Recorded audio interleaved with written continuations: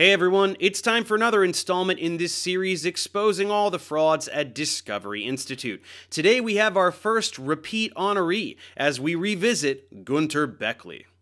You may recall that after part 1 on Casey Luskin, Bechly was tasked with the damage control in the form of 3 consecutive hit pieces on me for their pathetic blog, Evolution News. And the first piece I made on Bechly focused in part on debunking all the lies he told in those.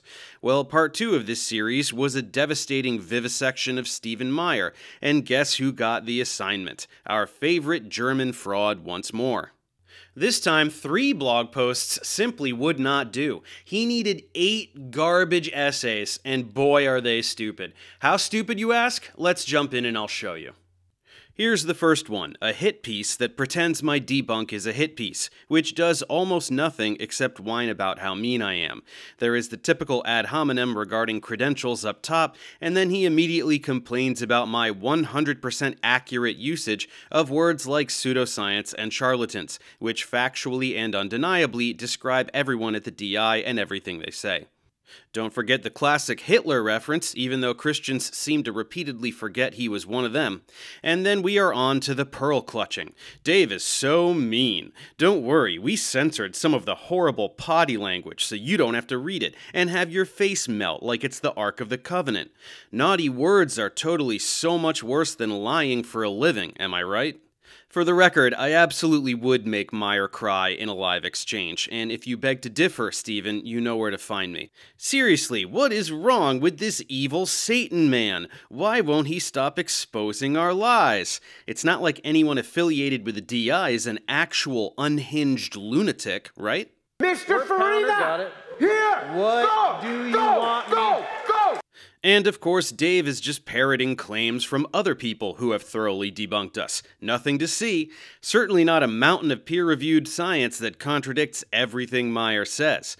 Well, let's watch Bechly spin his wheels to deny all this science, just like Meyer did. He brings up transitional fossils, saying that evolutionists, which is not a word, expect anatomically intermediate fossils on branches or between clades, but not direct ancestor-to-descendant sequences, so not directly ancestral to any clade, while the creationist idea of a transitional fossil is just an ancestor-to-descendant sequence. Of course, we have many fossils that fit both categories. Bechly is just lying. We mentioned numerous examples in the Meyer video that fit the former category, and there are various diatoms, foraminifera, ammonites, conodonts, and other organisms that fit the latter category. But also, the fossils in the latter category fit into the former category. Creationists just try to arbitrarily deny a subset of transitional fossils to sound more credible. He also implies that I said that the fossil record shows a gradual and continuous development for all clades. This is idiotic. There are clades for which this is true, but it's far from true for all or even most clades. The fossil record is massively imperfect. Nobody has ever said otherwise. We don't need a fossil for every species that has ever existed to build a strong case for evolution. Bechly builds on this straw man to argue that the transitional sequences I cite, which are objectively transitional by his own description, are somehow not actually transitional because there are gaps in the fossil record. Let's pick each one apart now. For the reptile to mammal transition, Bechly comes right out and says they do form a transitional sequence. He then says the first pelycosaurs appear before the first therapsids, which appear before the first cynodonts, which appear before the first mammaliaformes. And that's exactly what we expect. It's a great example of phylogeny, or the pattern of evolutionary relatedness, matching with stratigraphy, or the order of the geological strata. A direct record of biological change over geologic time. Anyone who doesn't see that this is immaculate evidence for evolution is clueless or lying to themselves. You have to sort through his verbiage because he is packing everything with as much jargon as possible to confuse the science-illiterate reader into assuming that he's right. But that's essentially all he's saying. Bechly states that since the fossils don't form a perfect continuous sequence, it's somehow not evidence for evolution. This is insane. There's no reason to expect phylogeny to match with stratigraphy if common descent isn't true.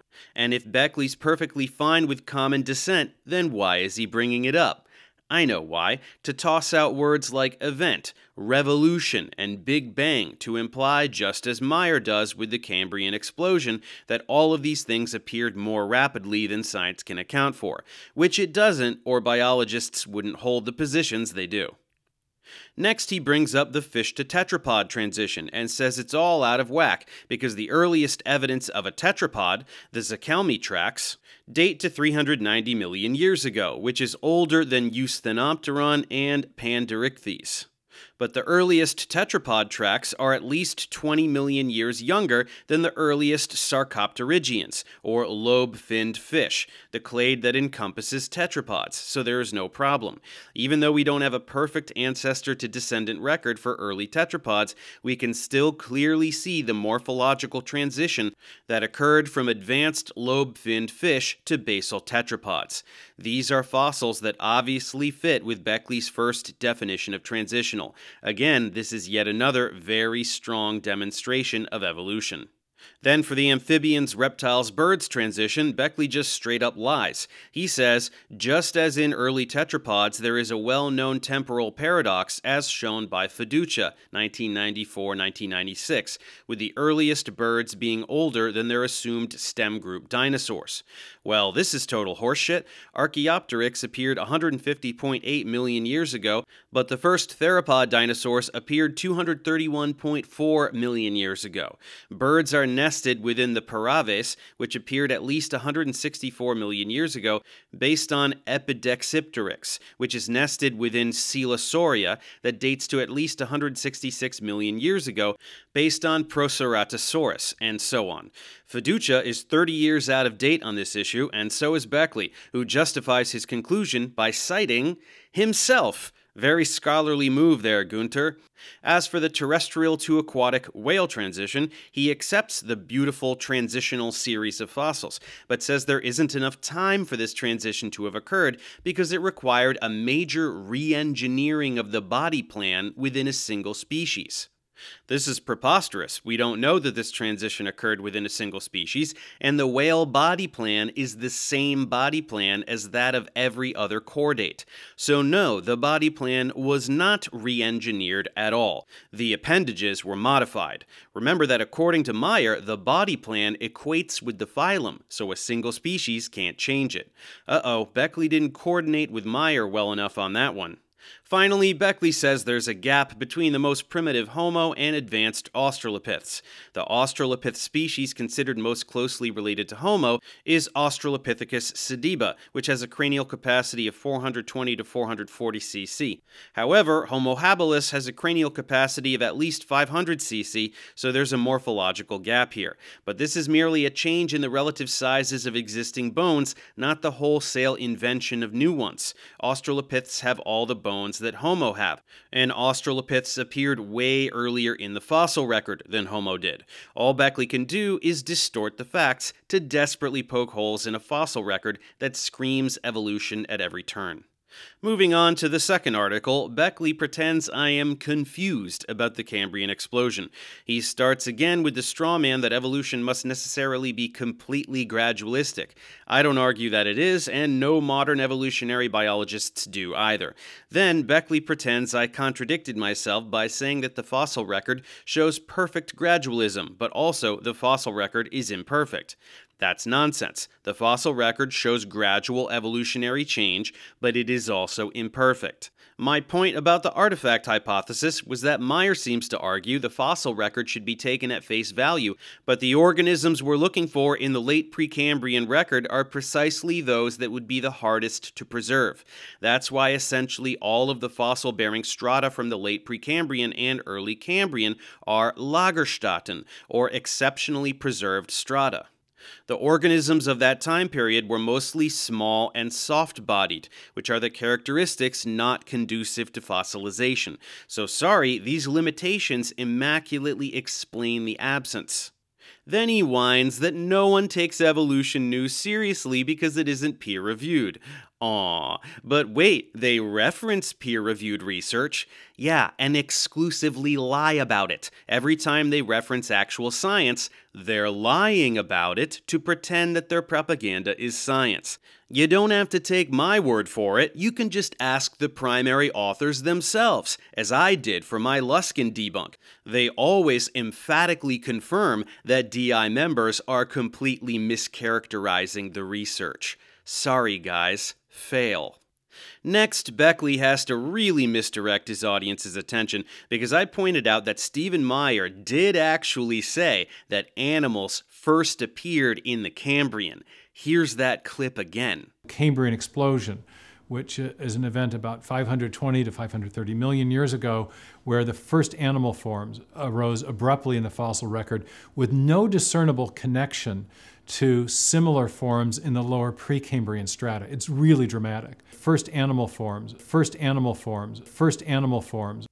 Bechly first says this is just a pedantic distinction because who cares about facts, but then also says Meyer never disputes the existence of Precambrian metazoans such as sponges and cnidarians. Which is it, Günter? Did Meyer really say the Cambrian is the first appearance of animals, as you can see in the video, or did he not say that? Then more misdirection about how long the Cambrian explosion was. He says he agrees that the explosion was at least 25 million years, not Meyer's 10, and then cites two papers that say the period with the main pulse of diversification was about 10 million years long. The first paper is Boehring et al., published in 1993, and the snippet Bechly provides is a blatantly dishonest quote mine. Let's take a look at the full section. Analyses of the Cambrian faunal radiation indicate that diversification followed a logistic pattern of increase. Our calibration shows that the initial interval of slow diversification followed the Ediacaran faunal epoch by no more than 20 million years and lasted approximately 14 million years. In contrast, if we accept the age of 525 million for the Adabanian-Botomian boundary, then the Timoshan-Adabanian period of exponential increase of diversification lasted only 5 to 6 million years. In any event, it is unlikely to have exceeded 10 million years. To paraphrase, Boehring characterizes the radiation of the Cambrian explosion as a whole as having a logistic pattern with a slow lead-up of 14 million years and a phase of exponential increase of about 5 to 6 million years, or less likely 10 million years. This would mean that the Cambrian explosion lasted 20 to 25 million years in total. But even regarding the exponential phase that Bechly wants to cherry-pick, note that they accept an age of 525 million years for the Adabanian-Botomian boundary. This is the terminology commonly used by the Siberian platform. More common names for the subdivision of the Cambrian period that correlate with Timoshan and Adabanian are Stage 2 and Stage 3, respectively. The Adabanian-Botomian boundary, or more commonly known as the boundary between Cambrian Stage 3 and Stage 4, is dated closer to 514 million years ago. The date for the base of the Timoshan, or Stage 2, is dated to 529 million years ago, and the base of the Cambrian is dated to 538 million years ago. So Boehring's logistic pattern of the Cambrian radiation would span about 24 million years, starting with a slow lead-up phase lasting for 9 million years, followed by an exponential phase lasting for 15 million years. Naughty, naughty, Günter. Lies by omission are still lies. Then Bechly cites Irwin et al. 2011, stating that 13 phyla appear in Cambrian Stage 3. However, the supplementary figures S2 and S3 show that 12 phyla appeared in Cambrian Stage 3, while 13 phyla appeared prior to this, with 2 phyla appearing in the Ediacaran, 6 in Cambrian Stage 1, and 5 in Cambrian Stage 2. Then again, this rather wide distribution doesn't matter to Bechly. He has arbitrarily decided to narrow his view onto the shortest 10 million year period, during which the diversification rate was the highest, because reasons. But the Cambrian explosion isn't just the period of greatest diversification, as I showed. The Cambrian explosion occurred in 2 phases, lasting way more than 10 million years. Bechly moves on to this topic next and claims that this fact is somehow irrelevant because the Cambrian explosion has nothing to do with the radiation of animal phyla, according to him. This is both arbitrary and not in line with what most experts of the Cambrian describe. On one hand, the exact time span we use to define the Cambrian explosion is arbitrary because the real issue is when and how clades or organisms actually arose, not the particular label we put upon them. But also, as mentioned previously, Cambrian researchers say the radiation lasted for tens of millions of years, citing the radiations of various organisms through the latest Ediacaran and Cambrian. Bechly says the problem the Cambrian imposes is that lots of complex body plans appear out of nowhere, but as we showed in the Meyer video, that isn't at all the case. Early arthropods, velvet worms, and tardigrades were much more like each other in the Cambrian than they are today. The diversification was gradual, which we expect under evolution, and they are preceded in the record by simpler bilaterians in the earlier Ediacaran. The fact that we don't have every fossil in this sequence doesn't make these facts go away. Bechly quotes the recent paper, Current Understanding on the Cambrian Explosion, Questions and Answers, as hand-waving away the alleged immense difficulties of the Cambrian explosion, but for some mysterious reason, Bechly doesn't bother mentioning this sentence. The combination of the body and trace fossil record demonstrates a progressive diversification through the end of the Neoproterozoic well into the Cambrian. Interesting, huh? Bechly then makes the absurd claim that 10 million years isn't a long time biologically speaking. Nearly all of the animals present in the Cambrian explosion were invertebrates, and many invertebrates live less than a year, or a few years at most. If you assume an animal's lifespan is exactly 1 year, then that means they underwent at least 10 million generations in that time. Bechly quotes a bunch of researchers as saying the time of greatest diversification in the Cambrian was short, as in at least 10 million years long, and that the Cambrian explosion was a real event. I didn't argue against either of those points. Then Bechly says a recent paper argues that the Cambrian explosion must have occurred in just 410,000 years. While that is indeed very short, let's look at what the article actually says. For one thing, it notes, simple Ediacaran-type traces are represented by Helminthopsis, which are also known from older strata of the Huns member and the Neudaus formation, as are the non- or poorly mineralized body fossils, Gaugiashania and Shanxolithes. These fossil assemblages indicate a progressive rise of more complex organisms, peaked by the advent of complex and burrowing metazoans responsible for the successive reduction in the extent of microbial mats above a 547.36 plus or minus 0.23 million-year-old ash. And then, our New Age data provide for the first time a precise absolute timing for this evolutionary turnover during the Ediacaran-Cambrian transition. Accordingly, the age of Ash 5, 538.99 plus or minus 0.21 million years, predates the termination of the Ernietomorph Pteridinium simplex and Rangiomorph Swartpuntia germsci in Unit D at meter 104. The first appearance of Cambrian-type ecosystem indicators, including Streptichnus narbonii, can now be dated at between 538.99 plus or minus 0.21 million years, Ash 5, and 538.58 plus or minus 0.19 million years, Ash 6. Thus, the extinction of the Rangiomorphs, Ernietomorphs, and the beginning of the Cambrian radiation occurred within a short period of 410 plus or minus 400,000 years, given by the age difference between Ashes 5 and 6. Then the paper goes on to explain the exact same data that I referred to in the Meyer video about the ecological turnover and success of the early Cambrian animals. Nothing in this paper refutes what I've said previously. Bechly then completely jumps the gun and says Farina claims that Meyer is dishonest for saying that many animal phyla show up for the first time in the Cambrian. That's the literal opposite of what I said. I even showed multiple studies about how many phyla appeared in the Cambrian. Bechly is out of his mind. Next, my point about phyla being arbitrary is correct according to Bechly himself, but that's somehow irrelevant. Of course it is, Günter. My argument was based on a 1999 paper by paleontologists Graham Budd and Soren Jensen, but that's just details apparently. Bechly rounds this one out with a truly baffling statement. He says this about the definition of body plan that Budd and Jensen provide.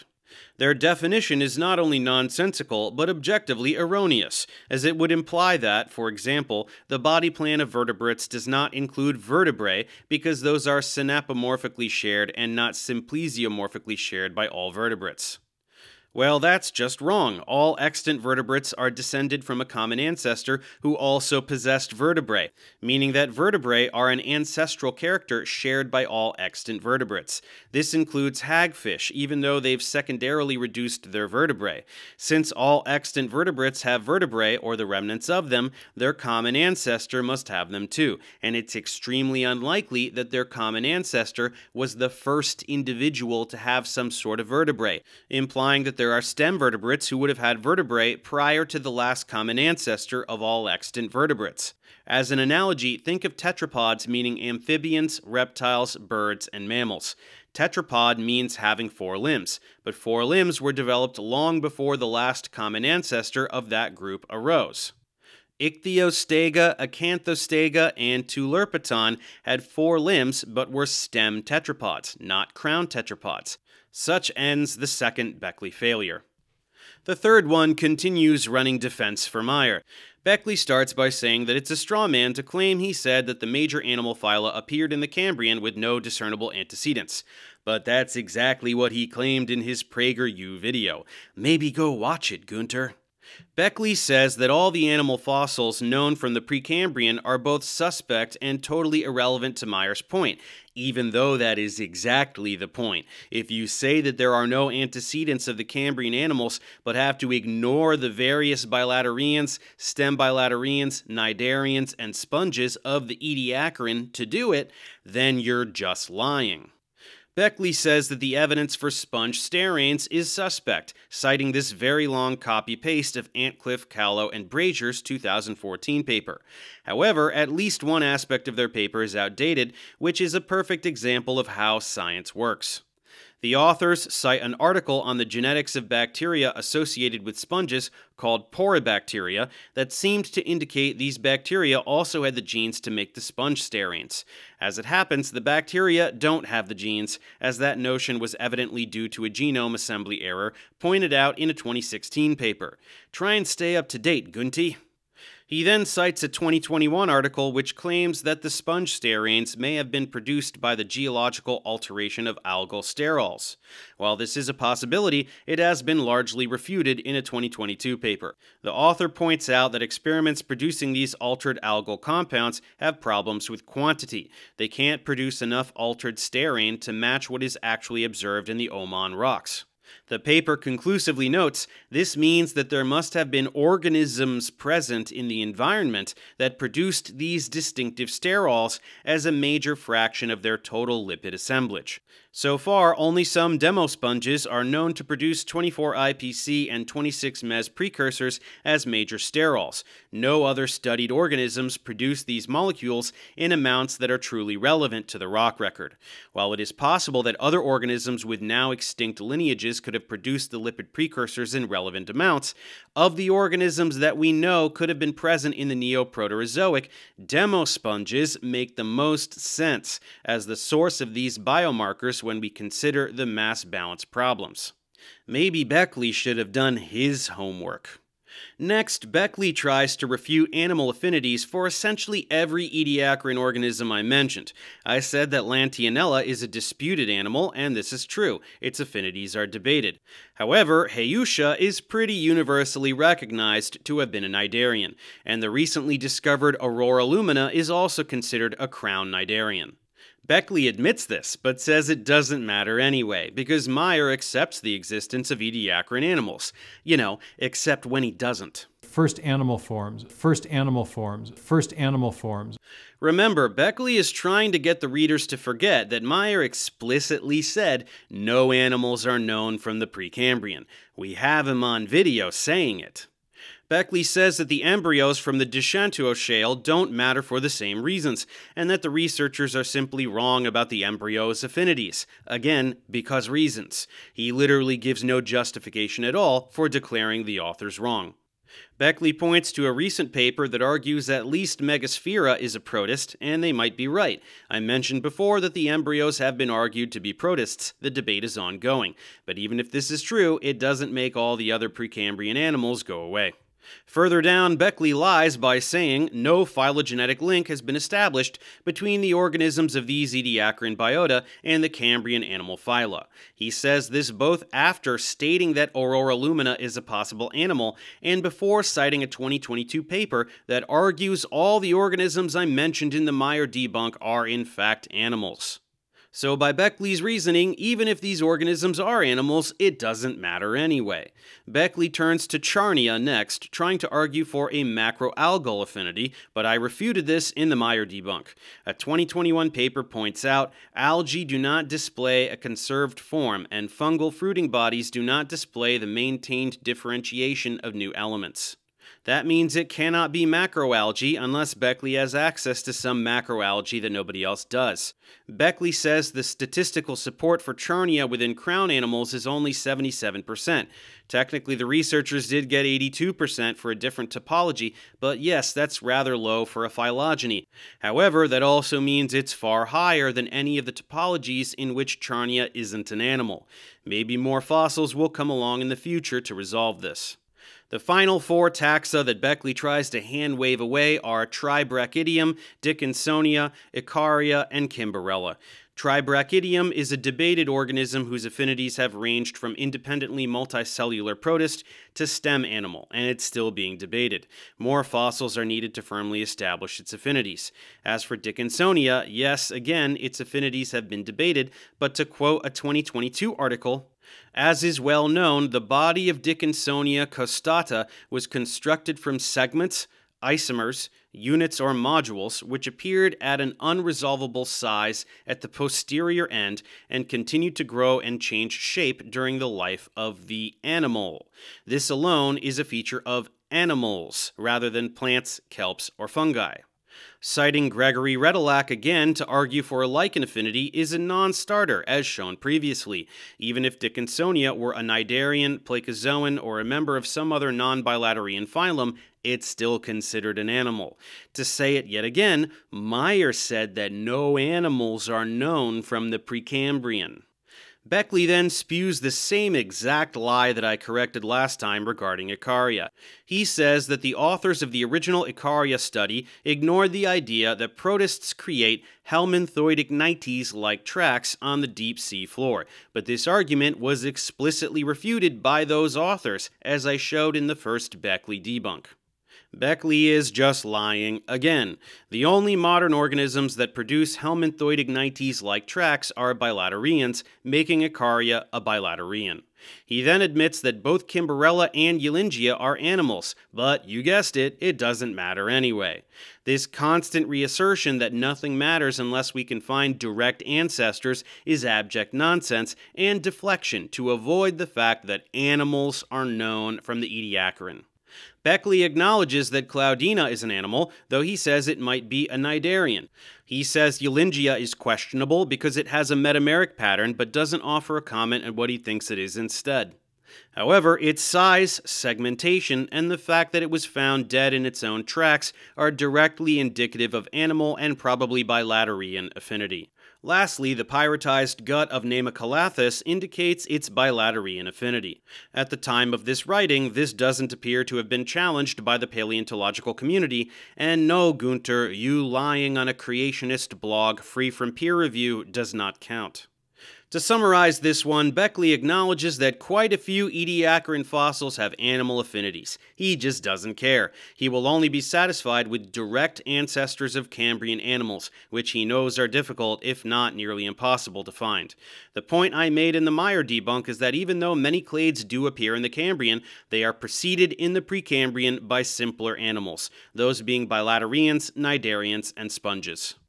We see that there were simpler animals in the Precambrian, and even though most or all of the ones we mentioned aren't direct ancestors of the Cambrian animals, that doesn't mean the fossil record doesn't show evolution or that animals were intelligently designed by God. There is a stepwise pattern of evolution in the terminal Precambrian going into the Cambrian. If Bechly wants to argue that God created successive waves of organisms to populate the Earth, that's his religious belief, not science. Moving on to the fourth one, Bechly discusses the Precambrian more broadly. Bechly first complains that Meyer couldn't possibly have known about the paper I cited last time because Darwin's Tao was written in 2013. Well, the videos I played were made a lot more recently than that, so Meyer should have been aware of at least some of them, unless Bechly is admitting that Meyer hasn't read any paleontological research in almost a decade. Pretty dumb for someone trying to publish books about the subject. Bechly also says that the embryos are supposed to have been a stage in the evolution of animals, but that's not what I said at all. I said the embryos are evidence of animal life, not that they are themselves ancestral to any other animals.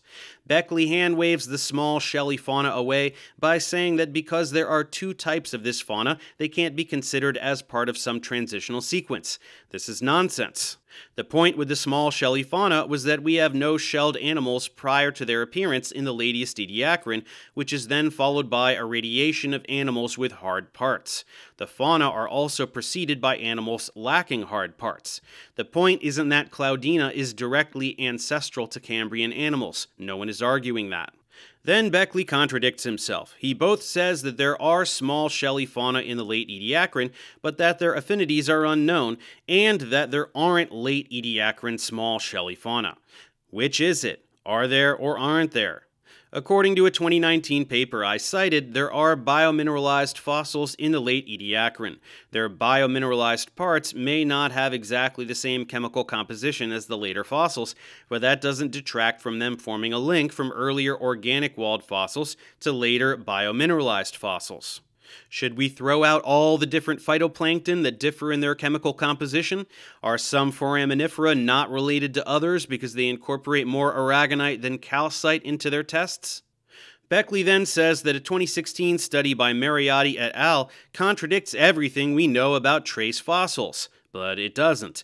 The paper correctly points out that some trace fossils can be attributed to cyanobacteria or some other unicellular organism, but that wasn't ever in dispute. In fact, trace fossils attributed to Kimberella have been argued to have resulted from microbes. However, this is far from the case for all ichnotaxa. A 2020 paper, which cites that 2016 paper, takes a critical look at the ichnotaxa record of the Ediacaran, saying, for instance, the presence of Torowangia, an ichnogenus showing evidence of active infill indicative of a gut, suggests the presence of an internal cavity, e.g. coelom, and possibly peristalsis to penetrate into the substrate. And a 2019 paper says, commonly preserved levees indicate that the helminthoid ignites progenitor was capable of moving through and displacing sediment. This necessitates that the organism that made helminthoid ignites moved in a particular direction, signifying anterior-posterior differentiation, and likely had a hydrostatic skeleton. These features demonstrate that helminthoid ignites and similar contemporaneous trace fossils represent the earliest definitive evidence for bilaterians in the fossil record. In other words, researchers are aware of the Mariotti et al. Paper, but no one seems to think that all Ediacaran trace fossils were produced by microbes. Hyping up this one article is just sensationalism. Bechly even goes on to mention the aforementioned 2020 paper and cites the authors, saying that new biological architecture appeared in the Cambrian. Again, no one is arguing against that. Bechly says that the increase in ichnotaxa across the Cambrian boundary doesn't look stepwise at all. But is he blind? There is a large increase in ichnotaxa correlating with changes in ecological and ocean chemistry. And wouldn't you guess I said exactly that last time? It's almost like Bechly is saying the same thing I said, but just trying to throw in that it's too fast for evolution without any justification. Again, the alternative is that God created successive flora and fauna to populate the Earth. Is that what Bechly thinks happened? Will Bechly ever say what he thinks happened? Or anyone at the DI for that matter? Bechly cites a 2018 paper on burrowing ichnofossils in the late Ediacaran called Aeronicolites. a feature which makes them probable bilaterians, but says they could be cnidarians, citing the possible cnidarian Gao-Jiashania. Bechly whines that the authors of that recent paper don't take Bechly's consideration into account, and why would they? A reason they probably didn't is that the tubes of Gao-Jiashania and other cnidarian tube-like fossils are regularly lined with rings, but the Irenicolites burrows aren't. Why Bechly would even bring this up is a mystery. Bechly finishes his article on the so-called worm world fauna. He hand-waves them away by saying that term isn't used very often, as though that somehow invalidates the paper's conclusions. He closes with a quote from a 2018 paper that says no animals are known from Burgess Shale-type deposits in the Ediacaran or the Duchanteau Shale. That means no animals are known from the Ediacaran? Gasp! But no, Burgess Shale-type deposits are a specific mode of preservation, which is indeed rare in the Ediacaran. To quote a 2016 paper, preservation of soft-bodied organisms is exceedingly rare in the fossil record. One way that such fossils are preserved is as carbonaceous compressions in fine-grained marine sedimentary rocks. These deposits of exceptional preservation are known as Burgess Shale-type deposits. During the Cambrian period, BST deposits are more common and provide a crucial view of early animal evolution. The earliest definitive fossil evidence for macroscopic animal-grade organisms is found in the preceding Ediacaran period. BST deposits from the Ediacaran are rarer and lack conclusive evidence for animals.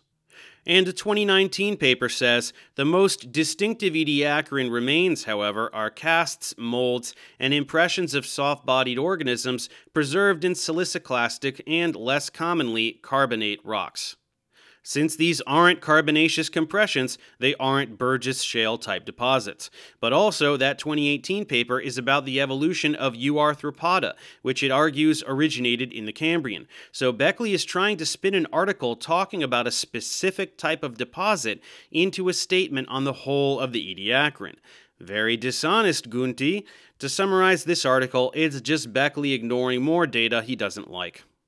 The fifth one begins with a staggering admission. Bechly says the intelligent design camp neither has a model of what happened in the Cambrian nor needs one. He lists off a bunch of examples in which people have had to determine whether some phenomenon was produced by intentional actors or not, but this completely misses the point. Arguments for intentional design are statistical ones. In a 1983 paper, researchers argued over methods for how to tell designed objects from non-designed objects in the fossil and archaeological records. It is by no means a simple task. If we receive a rhythmic signal from outer space, does that necessitate aliens sending us a message? Of course not. Pulsars exist. And we could question whether or not SARS coronavirus 2 was altered in a lab, although that hypothesis hasn't received much support from the scientific community so far. Each of these issues has to be taken on a case-by-case basis, which undermines the point that Bechly is trying to make. Furthermore, I have to ask again, which of the Precambrian and Cambrian animals were designed and which weren't? Were none of them designed? Were all of them designed? Bechly says ID proponents can accept common ancestry, and that's true. However, whence cometh the designer? Can you point to a specific set of nucleotides that must have been input by the designer, or an ecological niche that was specifically designed? No, Günter, you can't. And you know you can't, so it isn't science, it's religion. Skipping down a ways, Bechly says that bryozoans actually appeared during the first phase of the Cambrian explosion, not the second, so aha, he got me. Bechly claims I'm a sloppy researcher for not knowing this, since this apparently debunks my claim of the first phase of the Cambrian explosion being dominated by stem lineages. But what's this? According to the very paper Bechly cited, the fossil bryozoan Proto-Milesian Gatehousei is a stem bryozoan? Oh my goodness, whatever will I do being right again? Sure, it would have been more accurate to say crown bryozoans appeared in the second phase, so let's clarify that now, but it's hilarious to watch Bechly pull gotchas out of thin air to fabricate the illusion of correcting me, when he is just embarrassing himself even further, as he is continually corrected by someone who doesn't even work in this field. Bechly tries to salvage Meyer's credibility by saying that the experts changed their minds on the Great Ordovician biodiversification event being a single dramatic event, so it's not really Meyer's fault he got it wrong. Bechly keeps pointing to the existence of adaptive radiations as though that somehow refutes evolution. They don't, and that's a really dumb thing to say. Bechly says that actually Gobi fits in with intelligent design too, even though the body plan definition that Meyer gave doesn't apply to it. So again, what's your model, Günter? Did God have a hand in every single adaptive radiation in Earth's history? Do you believe that? Is the reason you won't say it that you know everyone who isn't your science-illiterate brainwashed audience will just laugh at you? Then Bechly says that the evolution of Cambrian and Ordovician organisms is upside down, but it isn't. This is wrong. To quote a 2005 paper, "In a universe of possible designs, without prime regard to phylogenetic origin, was Gould correct in asserting that the Cambrian forms occupied a larger volume of morphospace than living animals? Does the evidence of the Burgess Shale animals invert the conventional cone of increasing diversity? This turned out to be a hard question to address, not least because of the difficulties of quantifying design. Of the Cambrian faunas, the arthropods are perhaps the most obvious group to use in tackling this question, because they exhibit striking differences in appendages and tagmatization. Wills et al. 1994 used principal component analysis to determine the distribution of a range of living and Cambrian arthropods in morphospace, supplemented by a variety of measures of disparity, and concluded that there was no difference in morphospace compass between Cambrian and recent faunas. The cone of increasing diversity was not inverted, but might be represented rather as a tube, with a diameter that remained roughly constant following its establishment in the early Cambrian. There was certainly no evidence for greater disparity of design in the Cambrian." Bechly then points to some recent articles that show the earliest evidence of clades like the acelomorphs, flatworms, nematodes, and nemerteans in the Ordovician, so they clearly show the origin of new body plans in the Ordovician. Sure, those cases would be evidence of new body plans originating in the Ordovician, but again we have to wonder, does Bechly think God created those phyla in the Ordovician, or did they evolve naturally? The fossil record of rotifers starts in the Eocene, so did rotifers really evolve in the Eocene? Bechly says that there was an increase in diversity on the family level, which means more than speciation was going on, but he provides absolutely no citations for this ludicrous assertion. On the origin of insects, Bechly notes that Rhyniagnatha has been moved to the myriapods and isn't closely related to insects. That's fine. I noted in the Meyer debunk that Rhyniagnatha isn't associated with any explicitly insect characteristics. It should be noted, however, that the paper Bechly cites says, "In summary, we cannot fully exclude an insect affinity of R. hirsti, as the specimen is very incomplete and the supposed key characters of the mandible are at best difficult to observe." Yet, given the observable characters of the structures surrounding the mandible, a myriapod interpretation is in our view better supported. The same paper points out that the oldest hexapod, the clade containing insects and their closest relatives, is Rhyniella precursor, which is the same age as Rhyniagnatha, so my point still stands.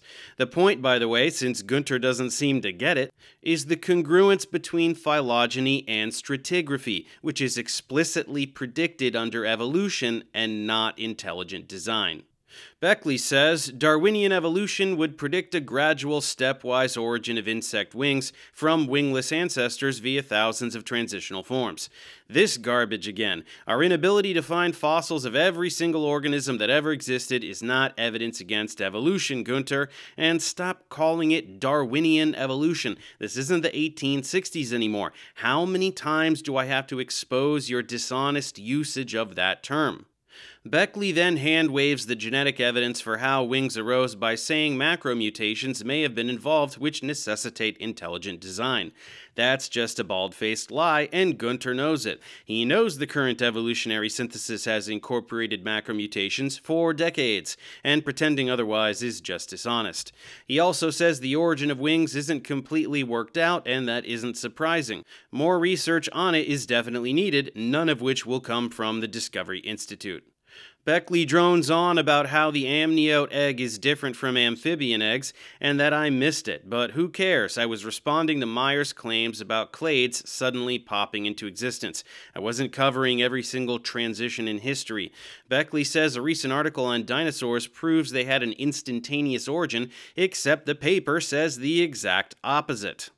According to the paper, dinosaurs appeared at least 10 million years before their major diversification event in the late Triassic, and are preceded by earlier archosauromorphs. Do you ever get tired of spinning the same lies, Günter? Bechly finishes this one with turtle evolution. He says that both Eunotosaurus and Papacheles have been moved to clades away from turtles, negating their position as turtle transitional fossils.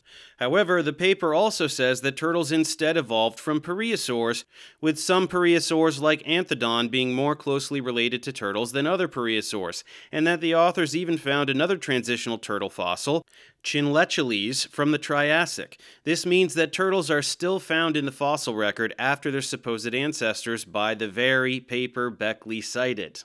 Bechly's sixth and final infantile tirade on the fossil record begins by claiming that because there is controversy about the positions of the feathered theropods I mentioned, Aurornis, Anchiornis, and Zhoutingia, they're no help to the origin of birds. It's true that there's controversy over these fossils, and it actually makes perfect sense.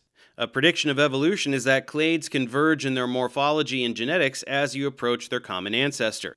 It's no surprise, then, that it's so difficult to tell the difference between early Scansoriopterigids, dromaeosaurs, oviraptorosaurs, and aviolans. However, a 2020 paper puts all three of those fossils in a clade sister to all other aviolans. There will probably be more debate on this topic, though. Bechly again repeats the lie of a temporal paradox between birds and theropods, but I refuted this earlier. Bechly both says the homology of feathers and scales has been refuted, but also that they're homologous on a very deep level. It's true that feathers didn't directly evolve from scales, and I didn't say that they did. With regard to the marine fossils, he only tackles the ichthyosaurs, saying that the Hupasuchians and Cartorhynchus aren't enough to satisfy him. Interestingly, the 2014 paper he cites shows phylogenies in which Hupasuchians and ichthyosaurs fall within a clade of already aquatic marine reptiles.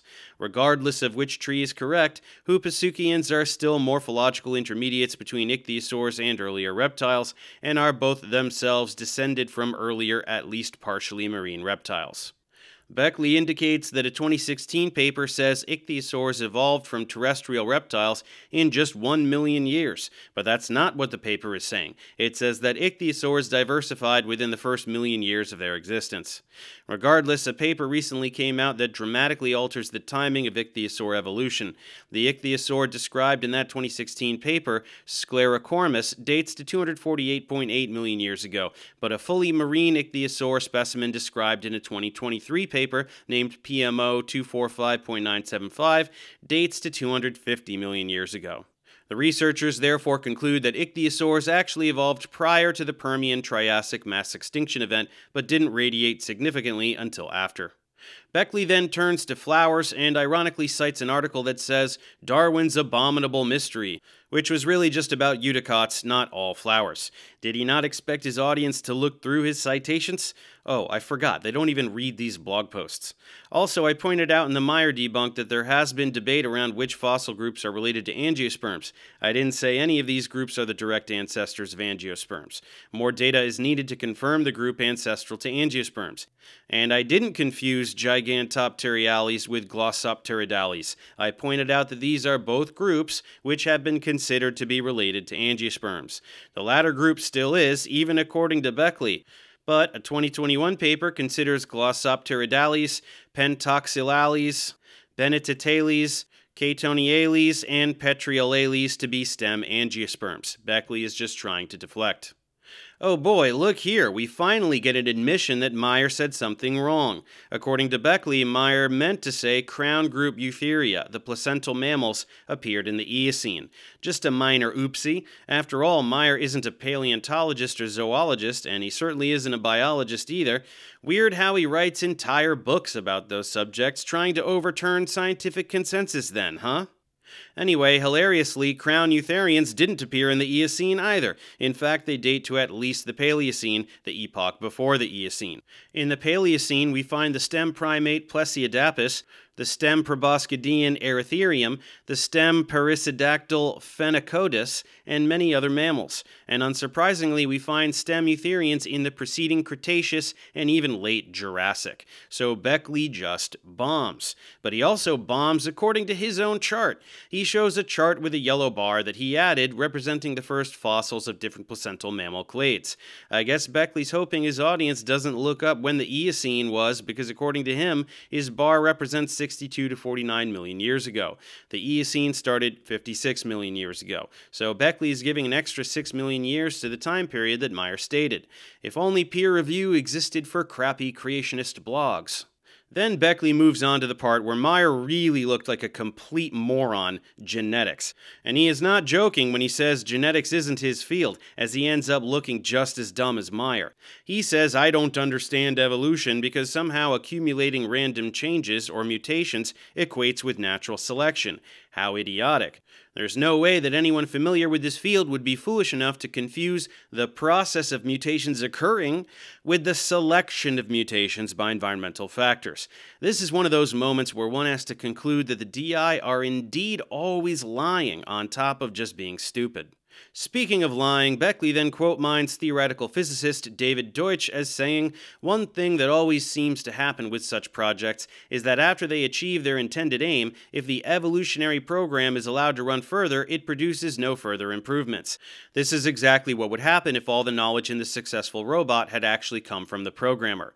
This is why I doubt that any artificial evolution has ever created knowledge. What's in that pesky ellipsis, you ask? Let's find out. The quote comes from his 2011 book, The Beginning of Infinity, and fully states, this is exactly what would happen if all the knowledge in the successful robot had actually come from the programmer, but it is not a conclusive critique. Biological evolution often reaches local maxima of fitness. And on the page before, Deutsch says, it certainly constitutes evolution in the sense of alternating variation and selection.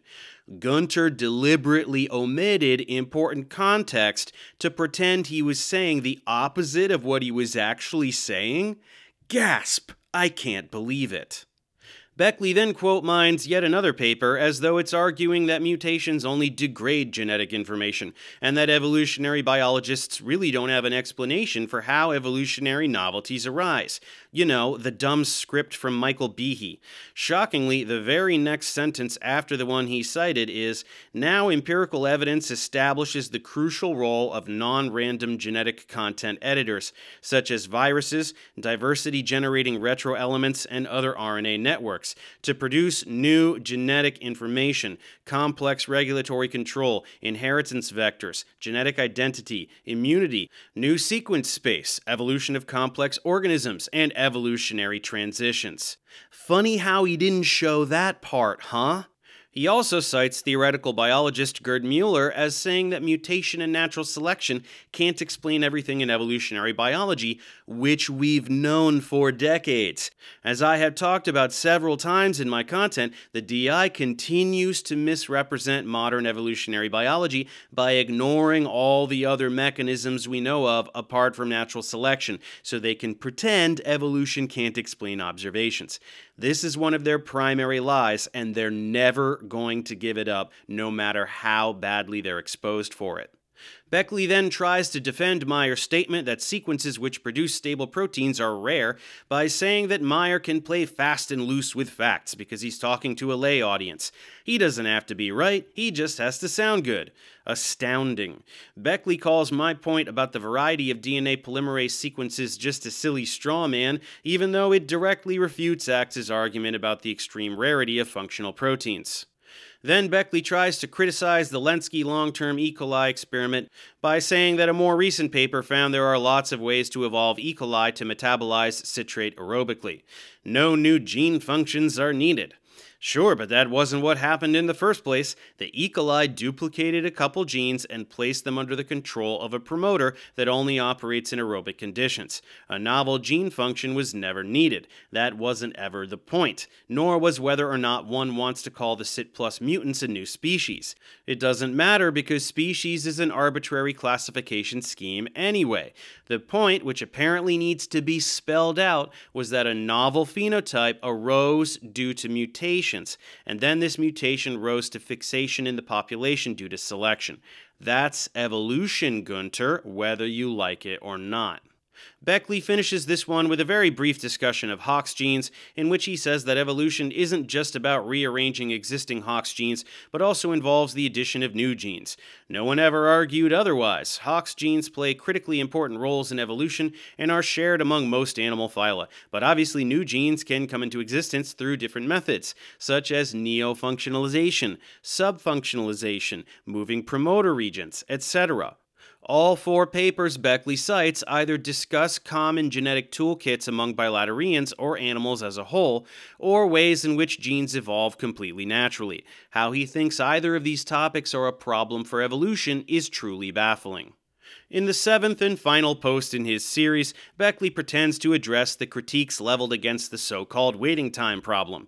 He has 4 points he wants to make here. The first is in response to the claim that nature doesn't have specific targets, which is true. Nature does not have specific targets when evolution occurs. Bechly then completely misrepresents this point by writing that I or biologists claim nature is totally random. No, nature is not totally random. Some evolutionary processes are best described as probabilistic, but others, like natural selection and non-random mating, are not random. It's right there in the name. So portraying this as a dichotomy between having a specific target and being completely random is a straw man. To review, the actual critique here is that there are often many ways to do a specific thing in a living system, whether it's some biochemical function, genetic regulation, whatever. There are multiple systems that could accomplish whatever it is we're talking about. That's the critique. Bechly goes on to say that this critique is invalid because it presupposes the existence of many potential targets, and that this assumption is contradicted by a paper from 2004 by Douglas Axe, another DI hack we will debunk later. Bechly doesn't seem to be aware that in that 2004 paper, Axe also assumed a specific target sequence and wasn't calculating the frequency of the function in question, just the frequency of that one specific solution to the problem. He's also ignoring direct experimental evidence that random sequences can result in functional polypeptides and RNAs at high frequencies, and can even readily act as specific promoters. Interestingly, Bechly is probably aware of that last experiment since it was cited in a 2021 paper he co-authored on the waiting time problem. So on this first point, Bechly misrepresents the scientific position and then cites a paper that commits the same error that was called out, while ignoring direct experimental results that refute its central claim. He then says I didn't consider coordinated mutations, saying that you often can't select for things until several correct mutations are present together. He's under the impression I'm arguing that selection is occurring at every step in the evolutionary pathway to whatever trait we're considering. But no, the whole point of the waiting time problem is that these mutations have to occur without selection for intermediate steps, and the critiques of this supposed problem address it on those terms. Then he writes this. Third, he claims that the waiting time problem implies that mutations occur in a specific sequence, which is simply false. This is a blatant misrepresentation of what I said. It's not that the waiting time problem implies that the mutations in question must occur in a specific sequence, it's that it requires that they occur in sequence, so long as recombination is excluded as a mechanism that's operating in the population we're dealing with, as is the case in the 2021 paper co-authored by Bechly. If you permit recombination, then the required mutations can occur in parallel and be linked via recombination. So basically, Günter didn't understand what I said and is just repeating the thing I debunked. Pathetic. Bechly's final point is that recombination doesn't help and has already been studied in the context of the waiting time problem, citing a paper from 1998. He's ignoring the fact that I'm responding to his arguments based on his models, not those based on modeling from someone else 25 years ago. In the aforementioned 2021 paper on the topic, Bechly and his co-authors modeled asexual haploid populations and brushed aside the effects of recombination in the span of 2 sentences, and apparently they didn't think this 1998 paper was all that important because despite referencing 66 papers, it was not one of them. Instead, rather than actually modeling the effects of recombination and directly seeing if their results hold, they conjecture that their results would apply to a sexual diploid model, humans, and cite 2 papers in support of this extrapolation, one from 1958 and one from 1966. This is both lazy and dishonest. They should know better, and a robust review of this paper would have identified this glaring problem and made the authors correct it. That brings me to the last point here. Bechly says his 2021 paper on this topic, published in the Journal of Theoretical Biology, was published because it is good peer-reviewed science. If that was actually the case, if this was actually something important and groundbreaking, then it wouldn't have been published in a journal that is more or less a joke. It's clear that this journal does not have reviewers who are specialists in all of the relevant fields reviewing their submissions. Population geneticists or evolutionary biologists would have caught the obvious problems in the 2021 paper. Using journals like this is a common tactic for creationists who want to get the credit for publishing in the real literature. Pick a broad generalist journal, get checked on your math but not your genetics or evolution. Alongside the Journal of Theoretical Biology, another favorite outlet was Theoretical Biology and Medical Modeling until it stopped publishing in 2021. If creationists had any confidence in their work, they'd submit their manuscripts to journals specializing in population genetics or evolutionary biology. Or maybe they have and get rejected every time. He wraps it up by whining about me stating that they all believe in a god of the gaps, which they objectively do, and that I make propaganda, which is what they do, and reiterating that I'm a dummy with no PhDs. And then don't forget this adorable postscript where Bechly mentions my debunk of him where I eviscerated his pathetic attempt to respond to my Luskin debunk and proudly proclaims that he has absolutely nothing to say about it. He just blindly proclaims it's nothing but misinformation and logical fallacies and runs away like a little child because he doesn't want to feed the trolls. Thanks for debunking me, Dave. We must be onto something. The delusional narcissism is off the charts. So that's it for this pathetic attempt to salvage the reputation of Stephen Meyer, which basically amounted to Bechly's citation bluffing for 7 blog posts. You know, that thing they all pretended I was doing when I humiliated James Tour.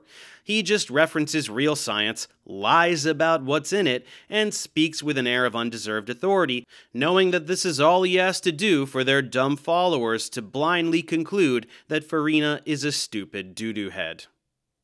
Fortunately, for anyone who has the courage to watch me compare his claims about the literature to the actual literature, it becomes abundantly clear that it's nothing but lies, quote mines, and desperate damage control from this silly little German guy once more. Anyway, with Bechly doubly debunked, it's time to move on to some other DI charlatans, so I'll see you next time.